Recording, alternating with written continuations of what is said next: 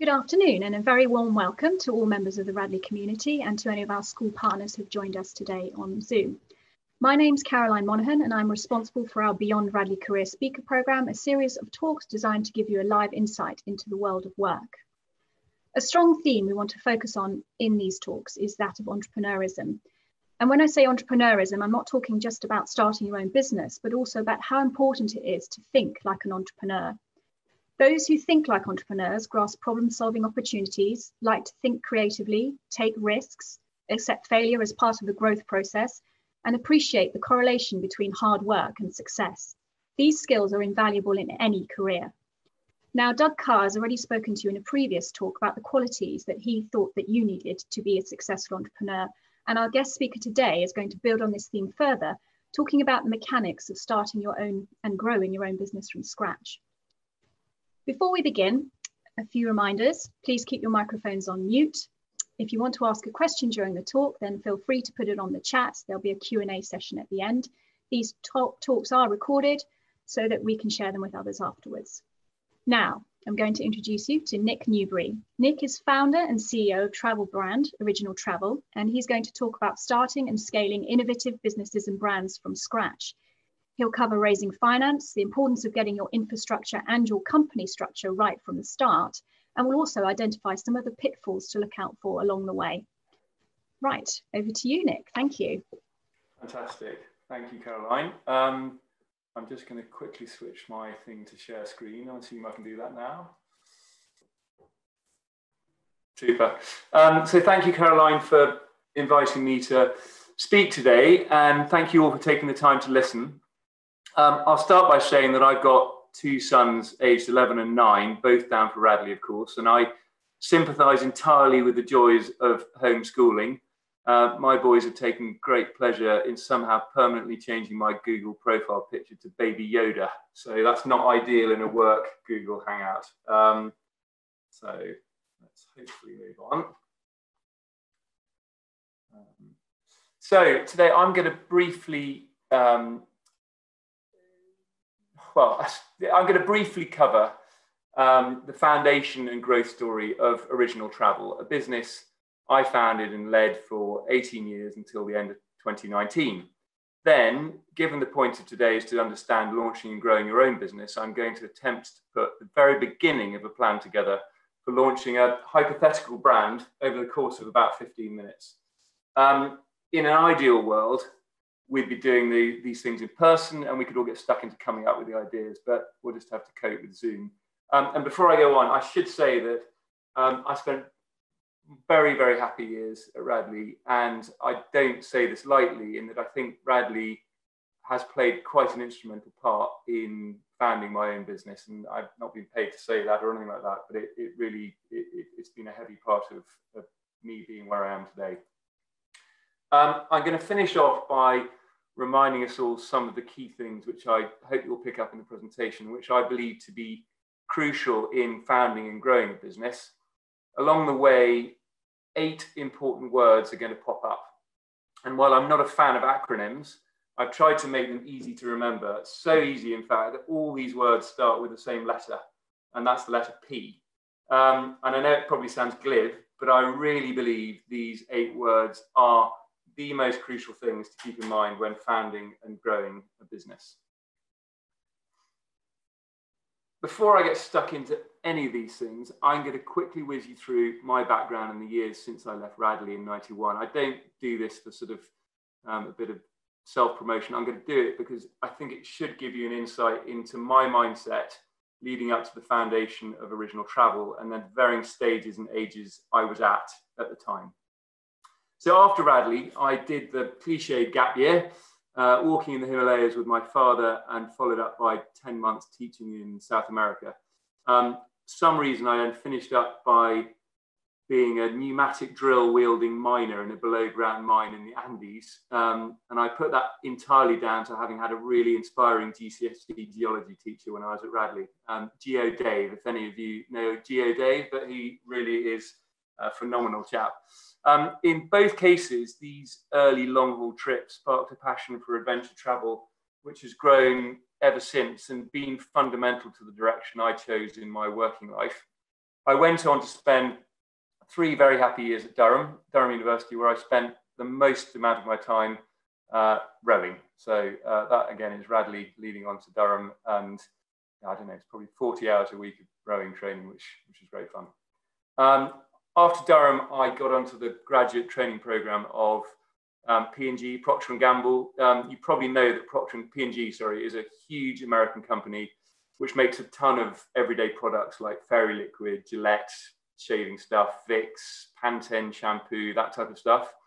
And P&G tend to staff their new graduates on the biggest brands, as they know it'd be pretty hard for a new graduate to make a mess of a household name like Gillette. And this is how I found myself as a graduate trainee on the Always Feminine Hygiene brand, which was a bit of an eye-opener, but fantastic training and insight for all sorts of reasons. I then, rather predictably, followed many of my old friends into the city as a corporate financier, first at ING Bearings. Some of my fellow graduates had it very hard, but I was fortunate enough in that my boss hadn't started his own career in the city. He was a former board director of BP, and he believed passionately that presenteeism, essentially sitting at your desk at all hours if you don't really need to be there, was a problem, a real sickness which needed to be stamped out from city culture. I think he led the team brilliantly. We worked hard and we did some amazing deals, stock market flotations, acquisitions all over the world. And I think I put down his leadership as something that really played a part in the direction that I took later on in life. And I think this is where the idea of my business started to form in my subconsciousness, or my subconscious. The city at the time was a place where if you were away from your desk for more than a week, you might find yourself coming back to no desk at all. And the deals I worked on took me all over Africa, the Middle East, Russia, the US.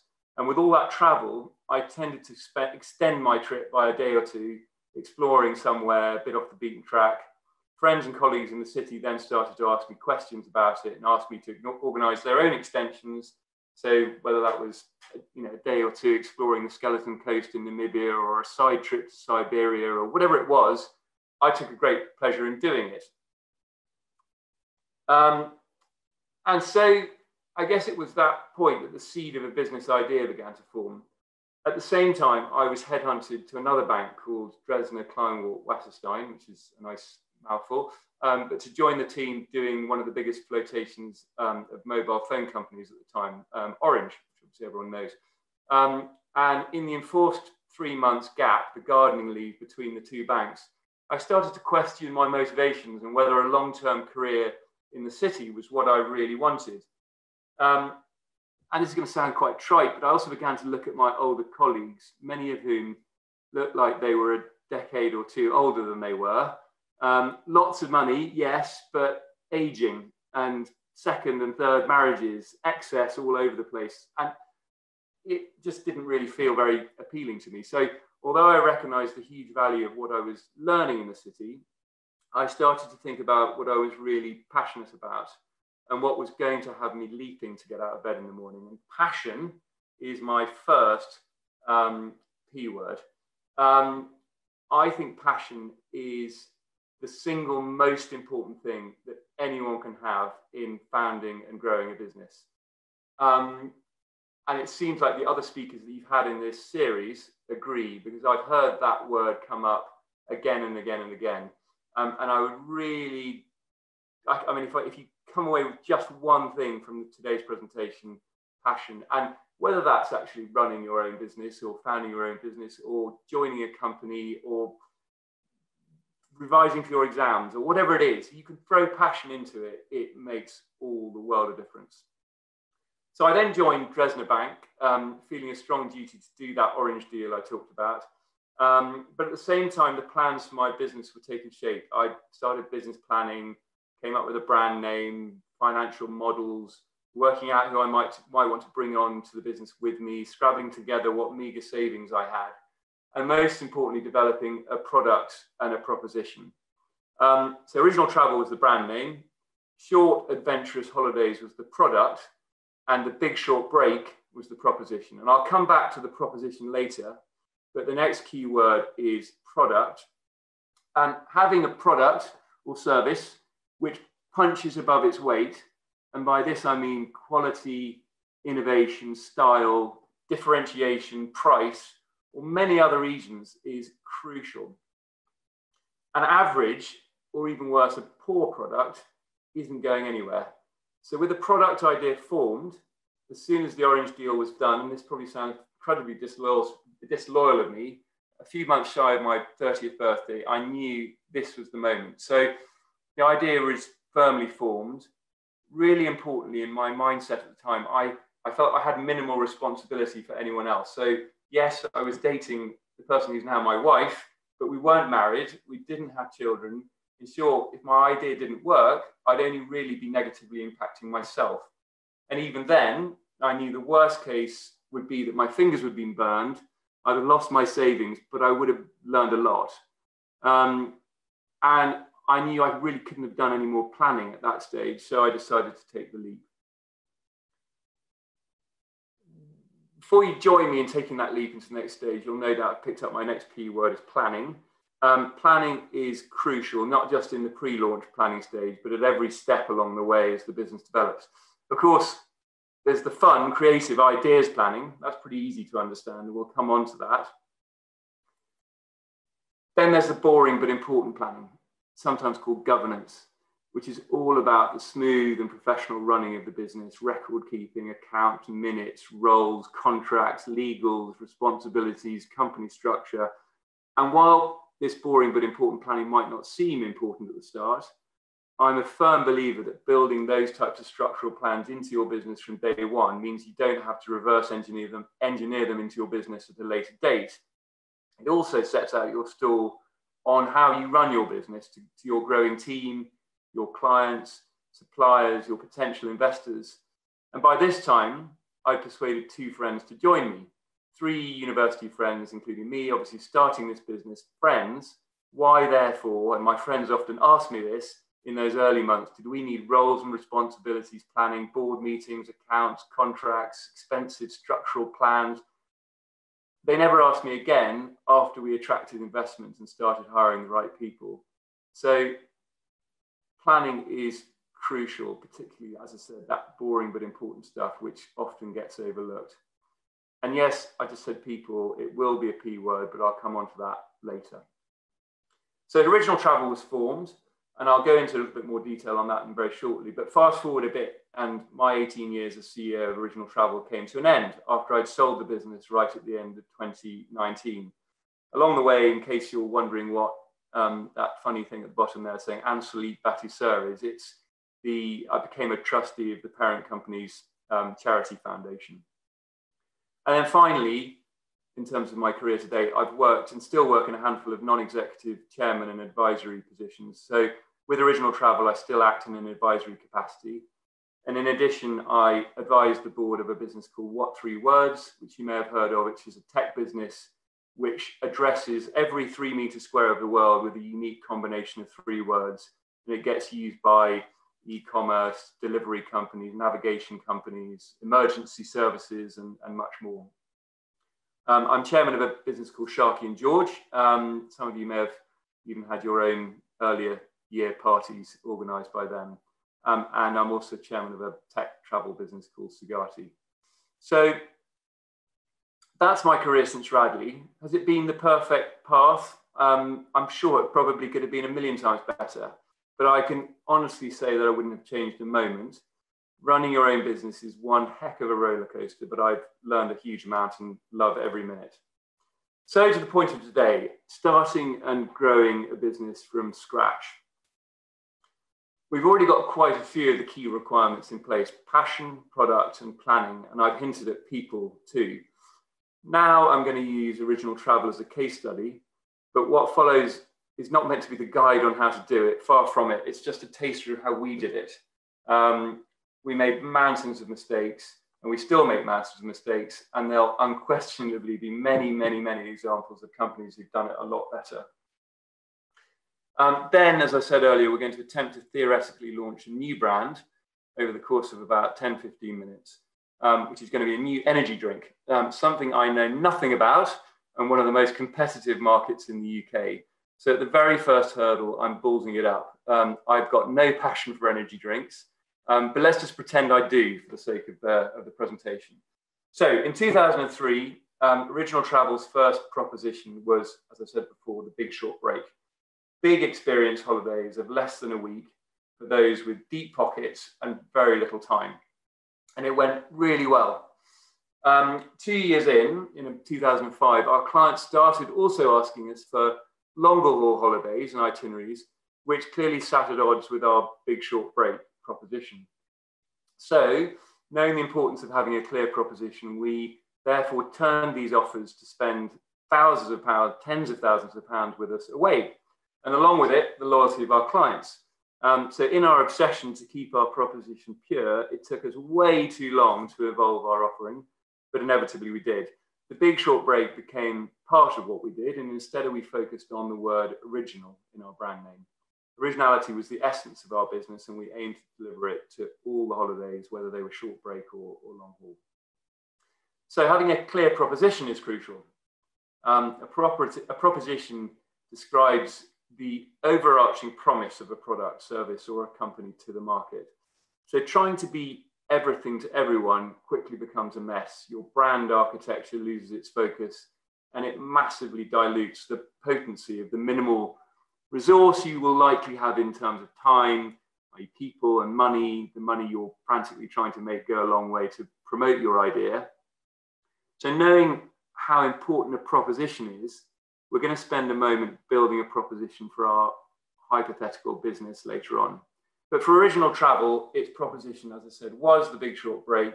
It grew into something else. And over the last 7 years, it's been what we call life is in the detail, which, as you can see in the strap line, is under the brand name at the top. Life is in the detail means that Original Travel's offering life-enhancing, sometimes even life-changing holidays where the detail is absolutely crucial. And the point there is that time is way too short to bog things up for our clients. Bog up the detail, essentially. So Original Travel's got 3 brands: the main Original Travel brand, a diving offering, and a brand looking after inbound holidays into the UK. And as you can imagine, none of them are exactly thriving at the moment.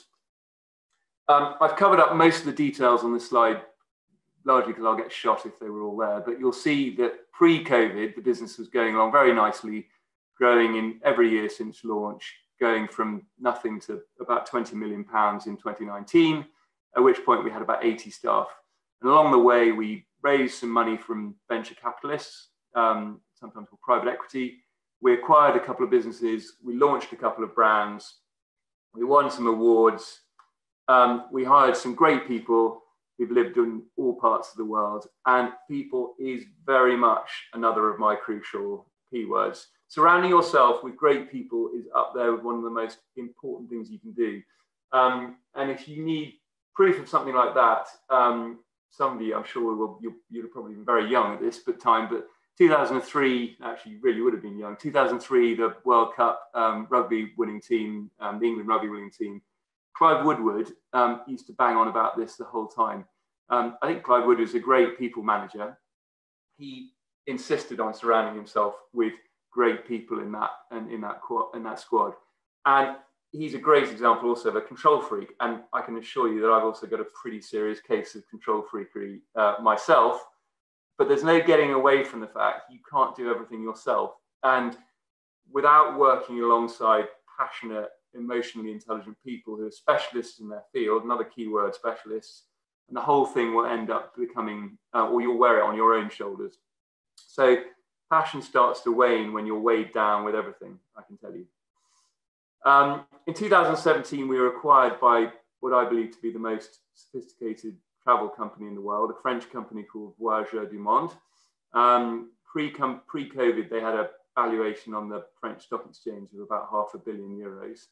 And I then fully exited the business pre-COVID, which I've got very mixed feelings about, in that it was very lucky timing on the money front, literally sort of 2 weeks before news started to hit about COVID, but obviously feeling very sad in my advisory capacity at the current travel situation. So Nick, sorry, can I just yes. interrupt you there? I've got a question. It's actually a burning one for me as well. Why did you decide to sell?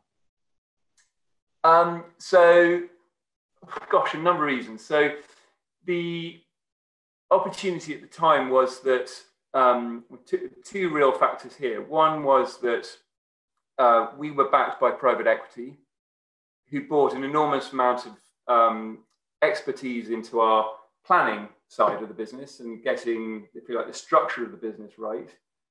But where they began to get a little bit tiring was that they weren't bringing a lot of strategic ideas to the business.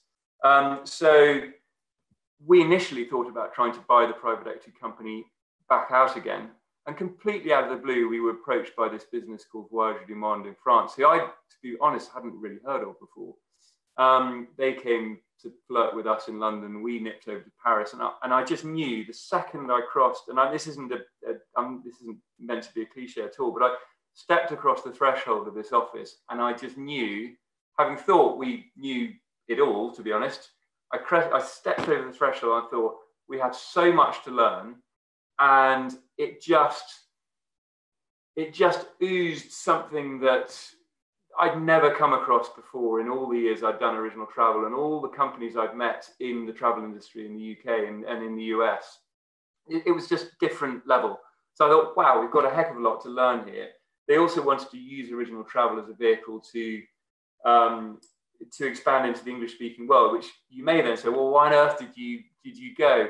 Well, the going bit, funnily enough, is down to two reasons, and they're both personal. So one, unfortunately, not meant to be no joke here, but Dad, another P word, my father has Parkinson's disease.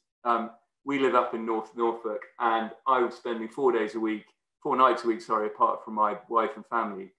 And my father needed quite a lot more support up here, which is, I think I was in touch with you about earlier this week, Caroline. Anyway, one of my children November 2019, was doing his usual spiel on a Sunday night, saying to me, Daddy, why do you have to head off to London? Why do you have to be away from us all week? And I gave the usual spiel back. Anyway, next morning, I tiptoed out of the house at about 5 o'clock in the morning, tiptoed to the gate, frozen, to turn the windscreen heaters on the car, tiptoed to the gate, opened the gate, came back to the car, started driving to the station. And about 15 minutes into my journey, my son popped up out of the boot. He'd stowed away. And my then 7-year-old son popped out of the boot and he said, Daddy, I've got it. I'm coming to work at Original Travel and I'm going to come and live with you in London. And I just thought to myself, crikey, do you know what? This is the moment. This time is going to pass, and I'm going to launch a business in the US, which I've done, and I'm going to build it up, and then I'm going to come back and the children will be boarding at Radley and I'll never see them again. And my father may well have passed on to another world. And I just thought, no, life's too short.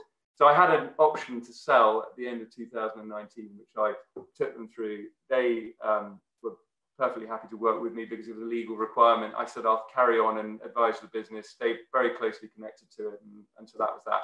But I still feel enormously connected to it, and very happily guide it. Hopefully that does that answer your question? It does. Thank you for your honesty. Thanks for sharing that.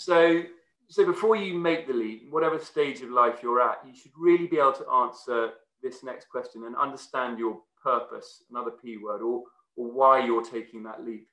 So the most important thing is passion. It has to be there for the business to have the best chance of succeeding. But why else are you doing it? Is it purely the passion? Or is it to create and build something? Is it for the cold, hard money?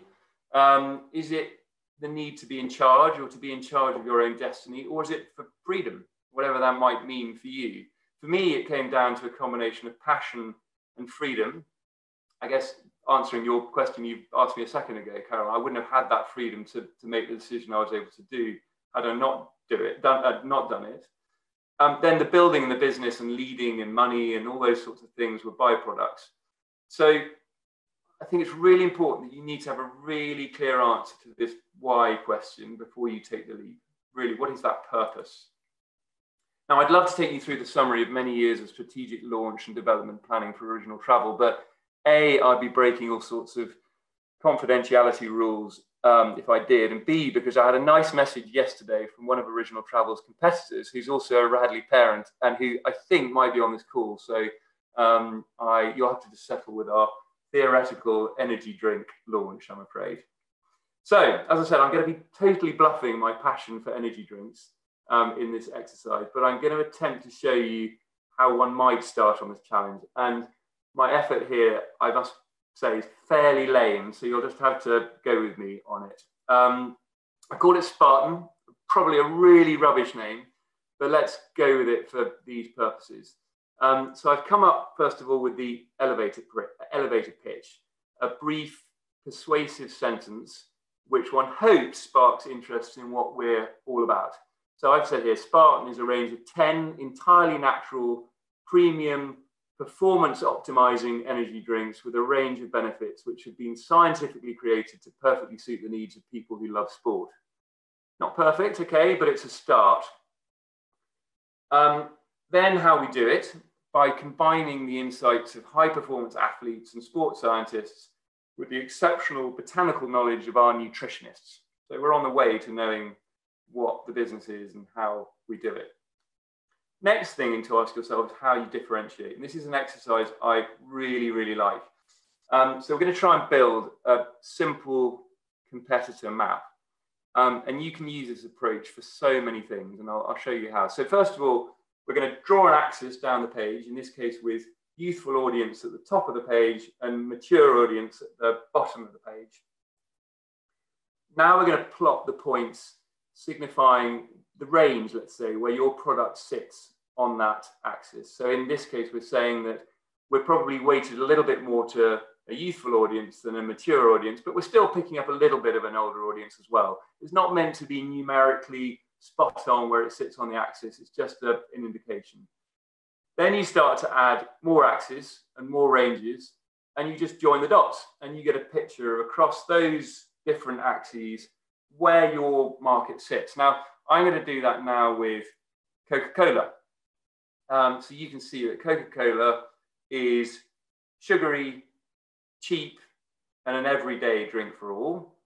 I'll layer on Red Bull now, who are a much more youthful product than Coca-Cola, higher cost, with a hint of technical feel coming into it. And that's largely because of their sponsorship of extreme sports and events. Here's Tenzing, in my opinion, which you probably know Tenzing, which is I think we're going to call a key competitor in our launch of Spartan. They're pricier, strong on the natural scale, but still very sugary and caffeine filled. And then finally, I'm going to put our brand, Spartan, on. So it's big on the left-hand side of the chart, technical, natural, fairly premium as well. Chuck the whole lot together, and here's a flavour of where the air is clearer. Now, clearly right in the middle, it's very crowded. And I appreciate this is a massive simplification. There are hundreds of energy drinks out there, but you'll get what I'm trying to do. And yes, we want to be a drink that's drunk by, sort of on an everyday basis. And yes, it's also there for younger and older audience alike. But where it stands out is the extent of its natural ingredients in the sort of bottom left-hand corner, the technical nature of its science, and its lower price point by comparison to Tenzing. So now we know where we're going to focus our resource. And focusing your minimal resource on those points of difference, okay, not quite a P word on its own, but a P phrase, and aiming this message at the right people gives you a far more effective, laser-focused approach to marketing your message. All well and good so far. And it's important to obviously know those points of difference, but it's also crucial to know who your clients are. You're going to do that through surveys, tests, focus groups, analysis of your sign-ups, basically as much as you can to get to know your clients. Now we're going to move on to brand vision, proposition, essence, and positioning. And I think you probably see the next P word coming up here. So the brand vision, really key to have that in place. And I very distinctly make the difference between a brand vision and a commercial vision. Commercial vision is all about what you're trying to generate in terms of money, profit, revenue, gross margin, that sort of thing. Brand vision is much more about what the brand is going to really, objectify here, is to offer the most scientific, technical, natural, and delicious range of energy drinks in the market for a range of active people to professional athletes. The proposition, I've had a go at it here, so to bring out your inner speed, strength, endurance, clarity. So that's equivalent to Original Travel's Life is in the Detail. Then the brand essence is also crucial. So Original Travels, for example, is to be thoughtful in all that we do. That means how we deal with clients, each other, with an interview candidate, with the postman when he comes to collect the mail, everything. Innocent. Smoothies is a great example of a brand with a strong essence. You walk into their office and you walk into, it feels a bit like an alpine meadow. You instantly guess it. It's grass, it's cows, it just feels innocent. For Spartan, I'm going perhaps rather unimaginatively with energy. Next up is positioning, which is the next P word. And positioning is super important and shows that you're meeting the unique needs and mindset of a particular audience, demonstrating empathy and an understanding of what they want. And what is our audience looking for here? I think they're looking for understanding that the people behind Spartan really understand what I need as a customer. That's not going to damage my health, so we're really honest. It really is going to improve my performance or recovery. It's going to give me confidence when I'm going out there and doing my sports and activities. But the people behind it are passionate, that it tastes good, and that it is affordable. It's not going to break the bank. Those key points of difference we've talked about before, so I won't go over those in any great detail. And you throw that all together, and bar the last line, which I'll come to in a minute, you've got something which looks like a picture of what this brand might be, or what this business might be. Its objective, its points of difference, its essence, its positioning, its proposition. The strategies, you can see, if you really strain your eyes down there, it's full of a whole load of Latin. Lorem ipsum, etc., etc. Lorem ipsum is a, you probably know this, but it's a standard bit of copy that printers and content writers use when they don't really know what's quite going to go in there. And I just thought that given where we got to here, would be really making it way too theoretical if I started to sort of strategize this business. But you can imagine you might have 2, 3, 4, 5 key strategies that are going to drive all of this great arrowhead forward and build the business. And now something we haven't talked about much yet, the money word, and which is my final P word, profit. And it's clearly a factor for a sustainable business to be able to reinvest either in itself or return a payout to its investors, but it's not a strategy in itself. Profit comes as a result of really going for it with all the P words we've used so far. So quickly recapping, and I can assure you there's no shoehorning words into the presentation beginning with P here. It's just worked out like that, and I hope it makes it easy to remember. So passion you need in spades. Product, you need something that punches way above its weight, or at least above its weight. Planning, not forgetting that boring but important stuff, because your future backers, investors and buyers will pay you handsomely for the boring but important stuff too. Having a clear proposition, really focus your resource. The people side, surround yourself with great people. Know your purpose, and know you're doing it not just for your own personal purpose, but make sure the business has a purpose too. Remember what those points of difference are. Do a competitor map and work out where you're going to be spending your every promotional penny. Know your audience, understand that positioning side of things. And all that adds together to deliver profit. As I said, it's not a strategy in itself, it's a result. And I'm really going to hammer the P point here by saying something that, in my opinion, even better encapsulates this thing, which is to try and deliver profit with purpose. And that means the business is probably working. What you're doing is hopefully for the greater good. And it's likely filling you with the sort of purpose which will have you skipping to work, itching to ride the entrepreneur roller coaster and grow your own business. Finally, and I will be brief now, and I'm going to touch on the complex matter of raising money to launch and develop a business. The reality is that it's hugely complex, and I could probably run a whole term's worth of lessons on the subject alone. The bottom line is that there are countless sources and ways to do it. You could take investment in your business by giving shares in your business away, a bit like Dragon's Den, but where the risk for the investor is that they can lose everything. Or you could borrow money from a bank, investor, or even individuals who'd be willing to lend to you, where you're not giving shares away, but you will need to pay it back. And so if the business goes wrong, that can be quite a painful place to be. You can talk to venture capitalists or private equity people, although it's more likely at an early stage that you're possibly talking to friends and family. And in the case of friends and family, I think you mentioned that in your note, Caroline, there's also an emotional aspect to it, which really makes you not want to lose your friends and family's money. But remember, all investors have backed you for a reason, and all investors should also be going into that knowing that they could lose everything. But they have backed you because you've probably got all your P words lined up. And with the caveat that you'll need to provide a product or service for that money,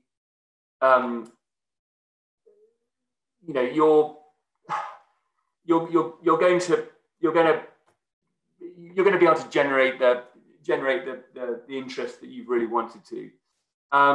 So if I had one tip in terms of what I'd do if I was looking to raise money now, it would probably be about trying to raise money through where you're talking about customer funded business. So all too often you think about the sort of alluring world of tech, where there are a huge number of businesses with ridiculously high valuations, and the CEO is forever on a very stressful fundraising road, trying to raise money way before the business ever makes a penny of profit, and sometimes way before it even makes its first sale. But if you could go for a business where it's customer funded, and although clearly that is your customers' money, you are ultimately going to try and generate that product or service for them, but you are getting that money up front, and it is allowing you to try and build some cash flow into your business and start growing your business. So that would be a strong recommendation. There's no reason why that can't be a tech business. And clearly a travel business like the one I've done is a customer funded business. People are booking a holiday 3 months before they go away. So we've reached the end of my presentation. I've probably gone on far too long, but I'm happy to answer any questions you may have. I have also it's very important you know that if you do have any questions after the presentation this little window, do come back either through Caroline, your tutors or teachers, and I'll be sure to follow up directly back through Caroline or whoever has approached me via the tutors. Thanks, Nick. Yeah, so any questions at all, I'm happy to answer. Well, Ollie's kicked off with a great question here. Do you think you'll ever set up another business? Probably, yes. I mean, it's something of a sort of, you know, it's something I love doing. It gets my juices flowing, and whether it's setting up another business or helping and advise a business, or being part of a business that's sort of growing again, that's, yeah, I think absolutely yes. Right now, I'm also in a period of time where I'm technically not allowed to set up another business. So, thank you. So, I mean, I thought the what was it in the end? 8 Ps. 8 Ps, yes. Yeah, a brilliant structure, a great formula for starting a business. Why do you think, though? I think when we discussed this, you said something like 90% of startups fail. Why do you think so many businesses fail? Well, it probably won't surprise you to know that it will typically be down to the fact that there's no plan, or there's a very minimal plan. There's no clear proposition. The governance is poor. There's minimal knowledge of the market, and cash flow. You haven't thought about cash flow. So all too often, it's we quite often joked at Original Travel that there were a number of great businesses and people we met within the industry who, we'd always use the word, the company called Patagonian Mountain Bike Tours. I don't think that there is a company called Patagonian Mountain Bike Tours, but we've always imagined that there's someone who's passionately running their business, that they know all about Patagonia. They're desperately passionate about Patagonian mountain biking, but they haven't planned their business properly. And you do need both of those things. So it was one of my, or two of my earlier P words, that you need product and passion, three, product and passion, but you also need that planning side. Great, thank you. Question here from Oliver. The role that you had in Bearings allowed you to travel as much as you allowed you to travel a lot. Which role was that? What role was it? Oh, right. So I was a corporate financier initially in, in those days, it was all about whether you worked in specific markets. So my specialism was in emerging markets, which took me all over the Middle East and Africa, particularly Russia. Those are my main areas. And then as time went on, I built up sector specialism, and mine happened to be in telecom, nothing to do with travel at all. And so as my specialism built in telecom, that took me to do specialist telecom deals all around the world. So as a corporate financier or investment banker, working on things like mergers and acquisitions and flotations of those businesses. Great, thank you. Toby wants to know how you specifically raised money for your own business, Original Travel. Literally from our own pockets, and it was a really not a great deal of money. We started the business with a grand total between us of £20,000. Yes, I'm not saying for a second that £20,000 isn't a huge amount of money, but between the three of us who founded the business, that was about the sum total of what we'd saved up, reaching our late 20s. So not particularly expert saving up until that point, bearing in mind it was across three of us, but that was what we needed. And as I said before, if you could get that business to be customer funded, you don't necessarily need to be having millions of pounds in your pocket. Now, 4 or 5 years in, we then brought in venture money and started to raise slightly more serious money at that stage. Thank you, Nick. That's great. I have a question from Archie here. He's thanking you for your talk. He said, and I think this is sort of more generally, when you've made your business, do you then sell it or do you keep it? Can you answer that question? Yeah, I think so. I think it comes back to that question about purpose and why. Some people want to run a business to build it up and sell it and pocket the dosh and buy their yacht and sail off into the sunset. Or some people will want to do that because they want to protect the financial future of their family, or whatever the financial reason is. But no, you could keep it or sell it, or some people would build a business so that it could be in the family for years to come and pass it on to family members in future. So no, there's no hard and fast rule there.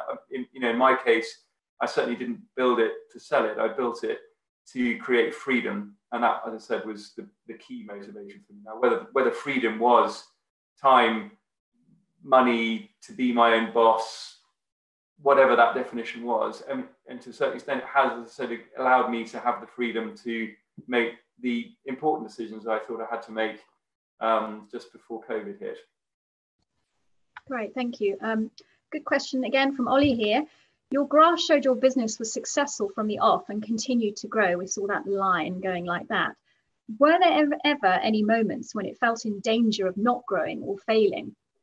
So 1 year only did it, and it grates with me. This is sort of the OCD in me. There was 1 year where it dipped, which was 2012. And I often ask people whether they can guess why it was 2012. I obviously can't answer the audience. Maybe I'm going to ask you, Caroline. Why do you think it dipped in 2012?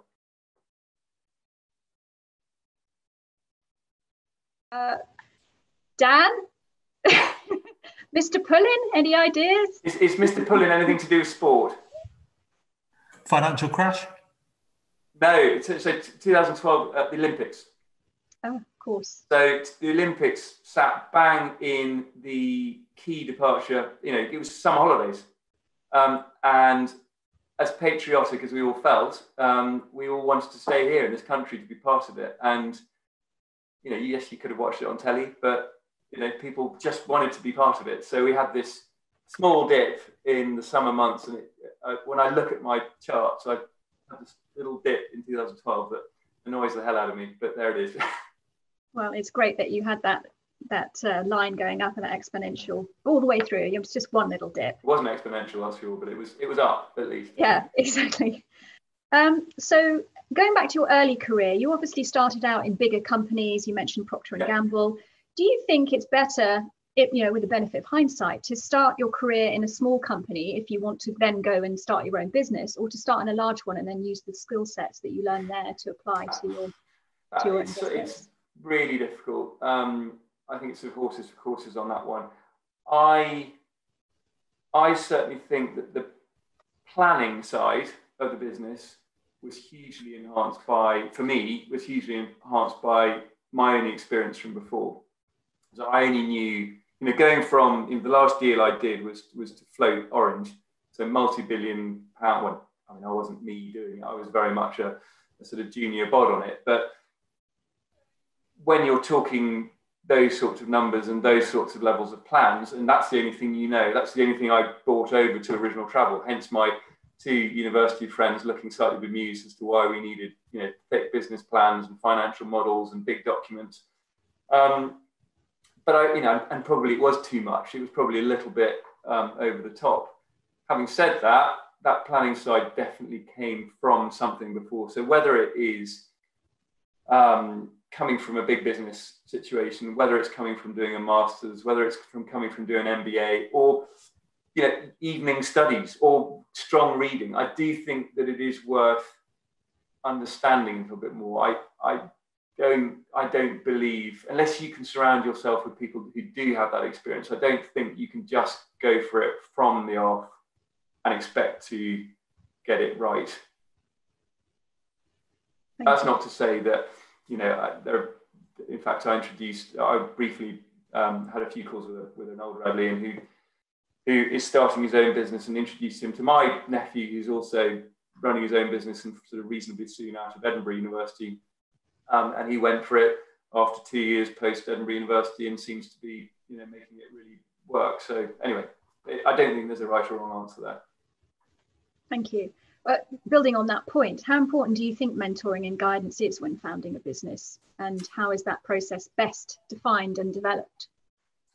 Whether it's mentoring or guidance or just having someone else. So when you're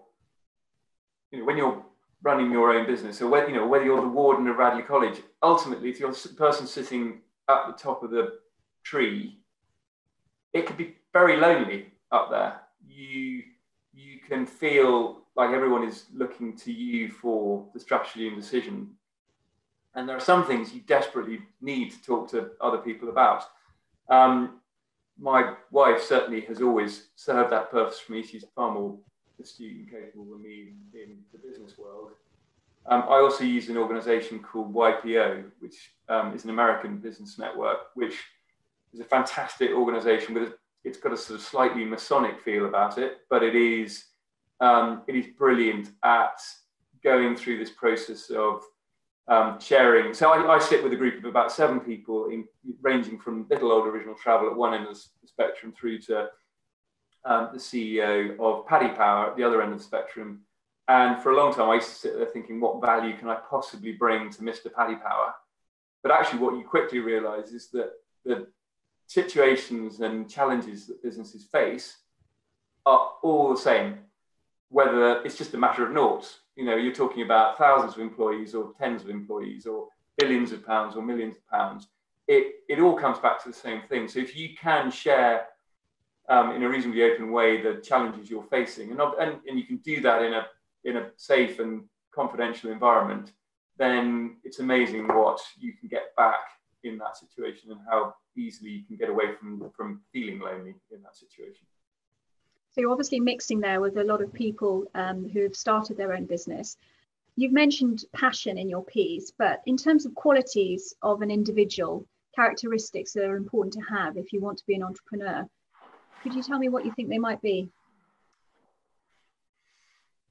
Goes back to our Spartan energy drink. A lot of energy. I think you've got to be prepared to, it's very long days. I think resilience is really key. I think you've got to learn to accept that it's a very, very bumpy road. And it really is like that. And you can think that you're completely nailing it, and then something comes out of the blue which absolutely rocks you. So it's that, yeah, I think resilience is key. The ability to compartmentalize. You've got to realize that there are a million things that are going to come up, and you need to prioritize and get the right things in order. So that comes back to the planning thing. But yeah, I would say energy and resilience on top of the things that I said before are probably two key things I'd make sure you have. Thank you, Nick. That's a great answer. I've only got one more question. So if anybody else wants to ask anything, then please do feel free to put it on the chat. My final question, Nick, is not related to entrepreneurism. You've clearly organised some pretty amazing holidays in your time. What is the most extreme holiday that you've ever organised? This is a very easy one to answer. It's one of those situations where we all ended up vicariously living through this client. So I was sitting in my office one day a few years ago when a guy came, literally walked in off the street, which never ever happens, but he walked in off the street, and French guy, and he asked to speak to me. He came up and he said, I'm not going to do a French accent, but he came up and he said, the first thing he said is that I'm deeply ashamed. And I thought, God, the psychiatrist is the next door up. I thought he just got the wrong place. And I said, well, how can I help you? He said, well, I'm deeply ashamed of the fact that every holiday that I've ever been on has been a hedonistic cliche. It's been skiing in Courchevel, it's been boating in Saint-Tropez, it's been partying in Miami, everything very great fun and had a lovely time, but I've never learned anything. I've never integrated local cultures. I've never really looked beyond the end of my own nose when I'm in these places. So I have decided to take a whole year.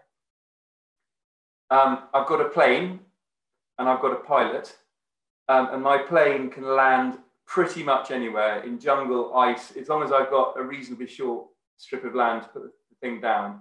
And I want to go around the world, learning my way around the world. And I don't want to stay in a single hotel. Can you make it happen? Oh, gosh, that is a tall order. Anyway, over the planning process, which took about 3 to 4 months, 1 year turned into 2 years. And it involved building him a website. We wrote him a book. And sure enough, we sent him around the world with his pilot. And during the planning process, a very beautiful 23-year-old German girlfriend appeared on the scene who joined up with him and joined him on this amazing trip. And it was just extraordinary, the things he did, whether it was sleeping on the side of the road each night as he was motorbiking through Kazakhstan, Tajikistan, Turkmenistan, whether he was learning to dive underneath the something called the Sardine Run down off the Eastern Cape in South Africa, filming the Sardine Run and then putting the film footage they had together with a BBC camera crew each evening to learn how to make better film, all this sort of stuff. And it was the most wonderful thing to do. And we became great friends, and he ended up inviting me on stages of his trip, and it was fabulous. So that by a distance was the most exciting thing to do, and often actually made it easy to answer that question later down the line when a client would come in and say, listen, we're taking, normally we'd go on a 2-week holiday, but this year we're going on a 3-week holiday and we want to do 3 countries, not 4 countries. Are you going to be able to do it? And you try to say, well, we should be okay with it. Well, prove it. And you say, well, we did this one. Oh, okay, fine. Yes, we can do it. That's brilliant. Thank you. Great story, Nick. And thanks so much for your time, Nick. That was absolutely fascinating. Learned a lot there along the way. So I know you're busy, so we really appreciate it. Thank you. No problem at all. A great pleasure. I hope it was useful. It was. Now, before we all go, I'm going to tell you about the last 2 talks that we have lined up before a very well-earned half-term break. On Monday, we've got Jim Elliott, music producer and composer, who will talk about the different types of careers in music production and why the music industry is a booming place to be right now.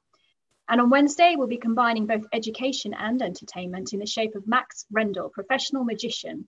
He's going to talk about his career so far and the business skills that he has learned performing magic.